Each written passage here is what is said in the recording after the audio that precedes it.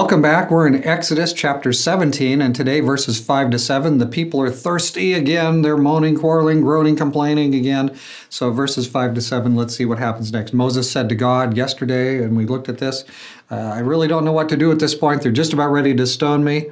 Things are kind of intense right now. Lord, what's next? Let's look at what goes on from verse 5 to 7. Then the Lord said to Moses, pass before the people and take with you some of the elders of Israel, and take in your hand your staff with which you struck the Nile, and go. Behold, I will stand before you there on the rock at Horeb, and you shall strike the rock, and water will come out of it, that the people may drink. And Moses did so in the sight of the elders of Israel.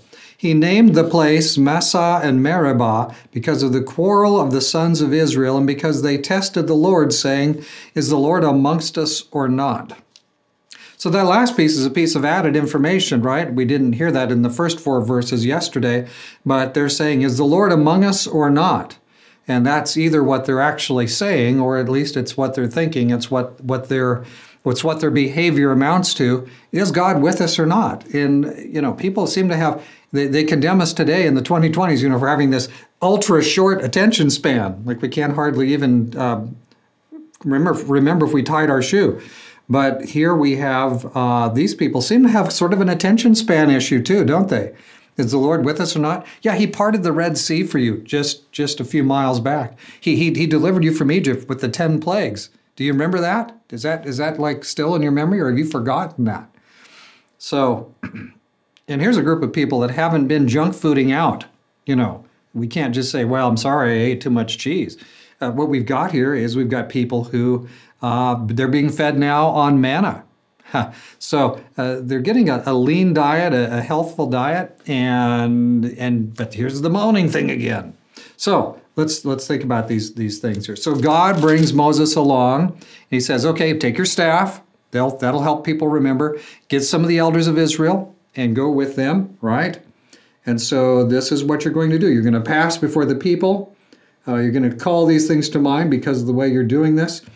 Now, notice he says, behold, I will stand before you there on the rock at Horeb. Who is I? Is that God? God's going to stand before Moses on the rock at Horeb.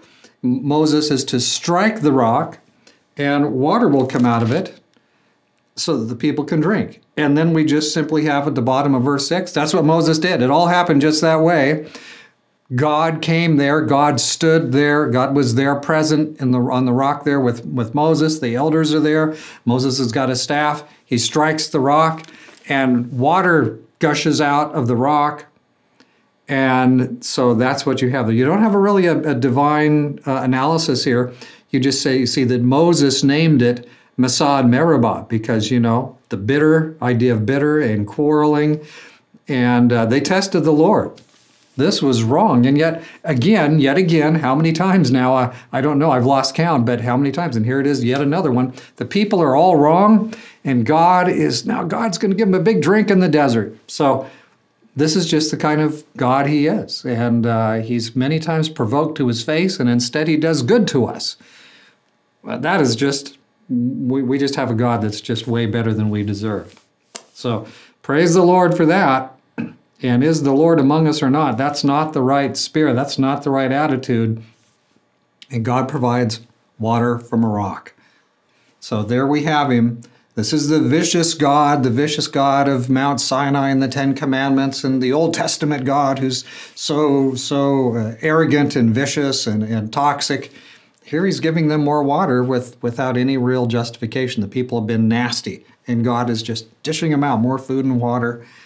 So I think a lot of the times these ideas about the God of the Old Testament, he's a vicious sort. That's not said by people who have followed, as we've been following, line by line, what God has done for his precious people out in the desert here in the book of Exodus. All right, that'll be all for today, and we will look for you tomorrow morning.